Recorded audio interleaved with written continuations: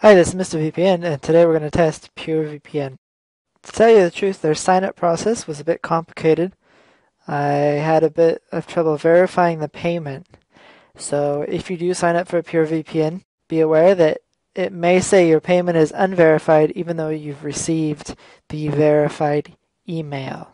Eventually I did figure things out, and I received an email, and you can see here in the email they'll give you a list of what VPN you want to download. So I'm on Windows. If you click the Windows button, it'll take you to this area. So I guess it doesn't matter which one you click because they're all listed here. You can see iPhone, iPad, and the router and Linux are going to require manual configuration, but Mac, Windows, and Android will have apps or software.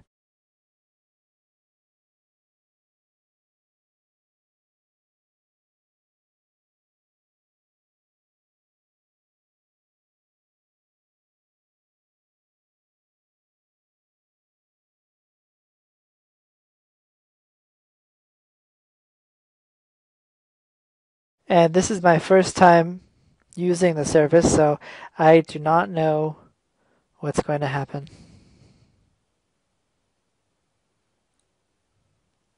Yeah, that's a good thing about PureVPN is I know they do have servers or they do have services that work in China. Not all VPN services work in China because of the firewall there.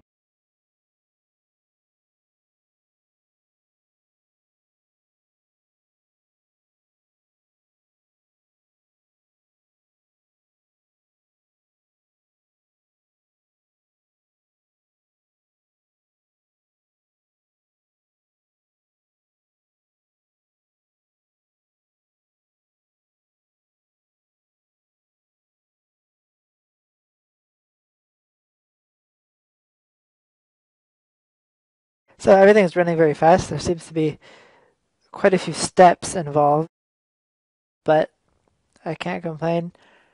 Installation was fast. Setup is going okay.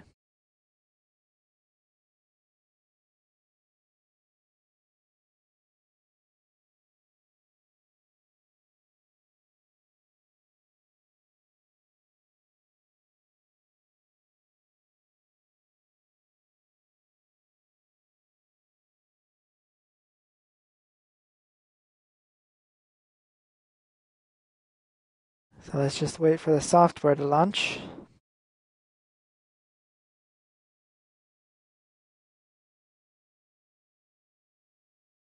Okay, so let's explore the software here. First, here we have a country selection tool. So this is really nice. Canada, US. So I think they're up to about 18 country locations now.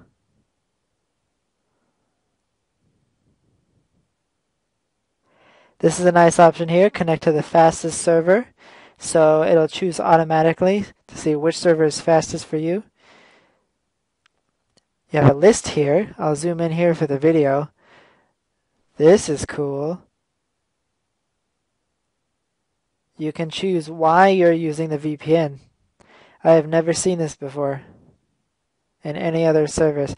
So we have privacy, streaming from the US, streaming from the UK, streaming from Canada, also for gaming for these three countries, unblocking websites, security and anonymity at better speeds. Okay, so these will probably be the difference. This optimum security and anonymity for better speeds would probably be PPTP, and higher security and anonymity would probably be L2TP IPsec, or maybe SSTP if you're on Vista, Poker, and VoIP. So you can basically optimize your VPN. That's great. Okay, let's optimize for US TV watching and gaming. Choose US and connect. We'll explore some of these other options in a bit. We need to enter our username and password. Okay, so I will enter I'll pause the video and enter this. Okay, so I've entered my information, and let's connect.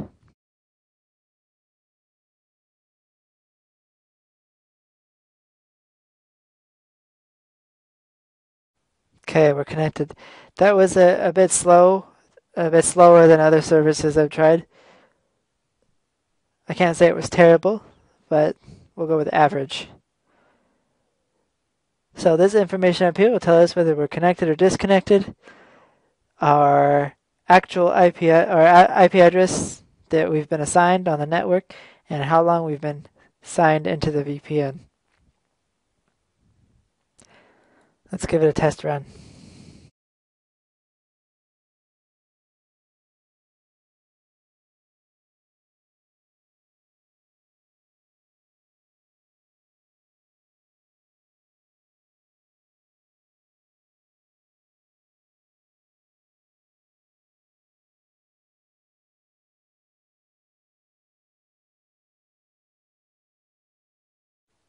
This is actually audio, so we'll get something more interesting.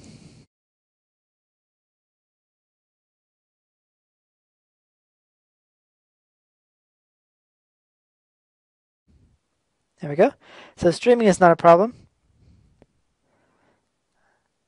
You can see down here the video is starting to load faster than we're actually streaming.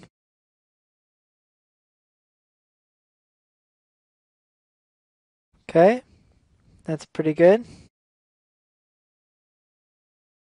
Let's see how normal browsing goes.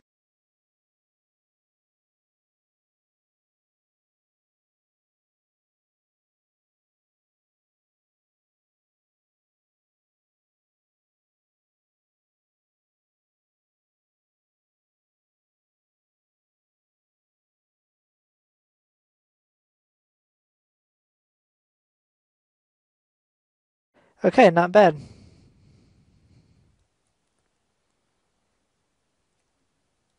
So let's see what other options we have here. Let's disconnect from the VPN. So even though I haven't done a speed test and I can't tell you officially how fast it is, I would say PureVPN is pretty good, maybe in the top 70-80%. Probably not the fastest VPN I've used recently. I've done quite a few reviews lately. Not the fastest, but it's good. But this software is really good. So let's try something in the UK. UK, connect now.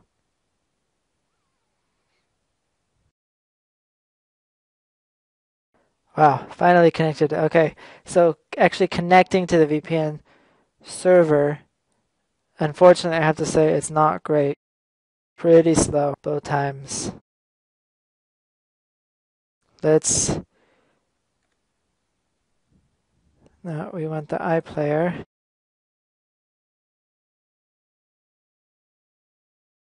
Let's see how streaming goes on the iPlayer.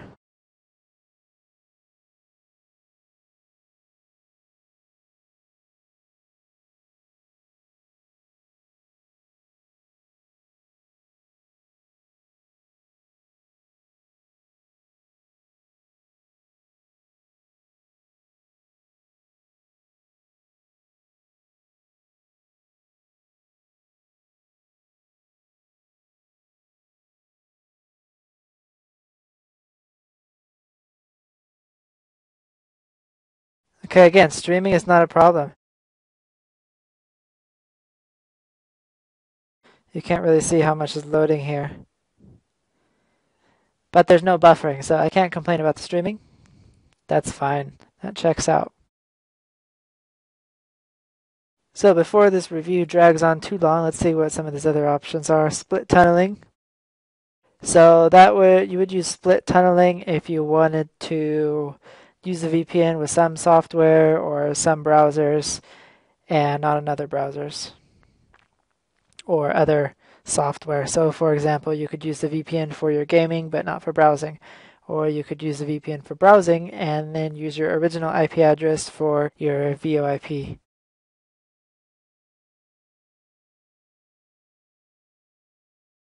Some options here. Redial automatically, it's pretty standard. Auto connect after launch, that's pretty good. and launch system at startup. So if you're connected to the internet all the time and you don't want to forget to turn on the VPN, you can use some of this stuff. Some different encryption options.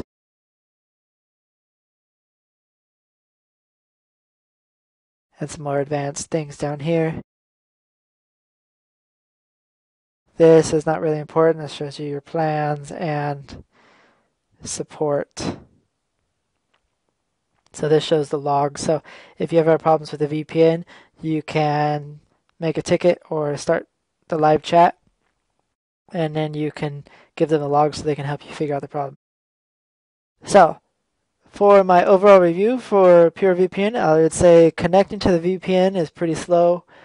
The VPN runs really well, and the software is awesome. You can't beat this software.